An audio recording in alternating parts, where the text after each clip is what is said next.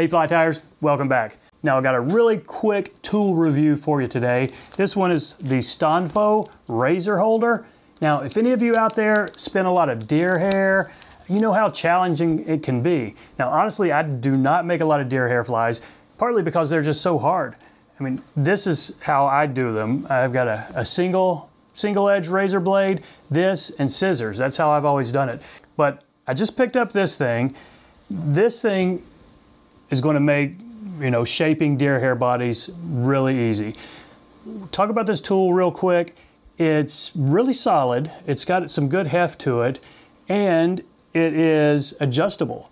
You've got a spinning barrel right here. If you want to put your blade in flat, you can do it like that. And then if you want to put a curve on it, you can really tighten this up and get quite a curvature right there for shaping your deer hair. So let me just show you this in action. And keep in mind, I'm not real good at shaping deer hair bodies.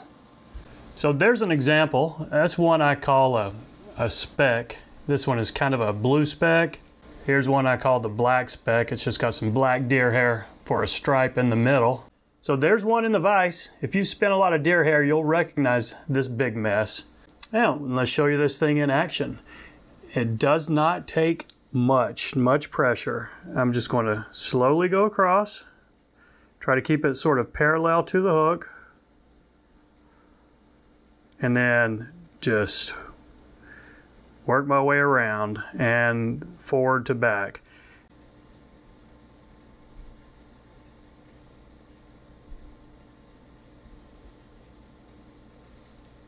So you'll want to take your time on this. It's one of the reasons I don't tie a lot of these. They take forever. And you can always take off more.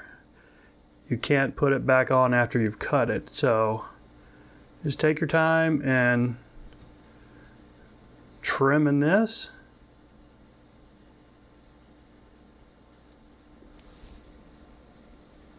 So a muddler minnow, this tool would make quick work of that. A bomber type fly or deer fly, it takes a little bit longer because you've got to trim all these in the back too.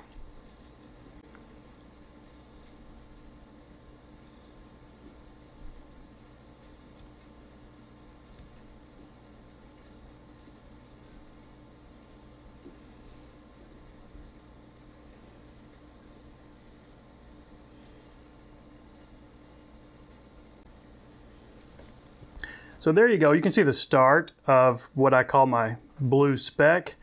I'd spend a little bit more time just trying to pretty this up, maybe round some of these edges off.